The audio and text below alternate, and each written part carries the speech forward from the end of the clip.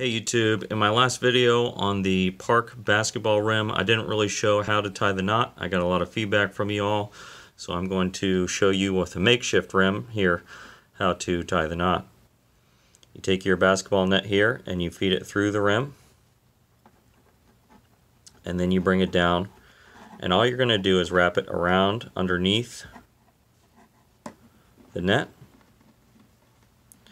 And then I'll show you I'm saving a space with my finger right here where I'm going to pull it back through.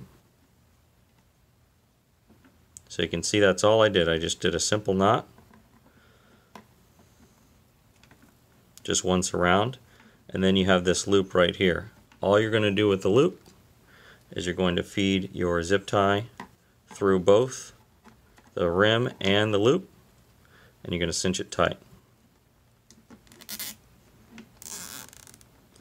And then make sure you cut off the excess of the zip tie with your clippers.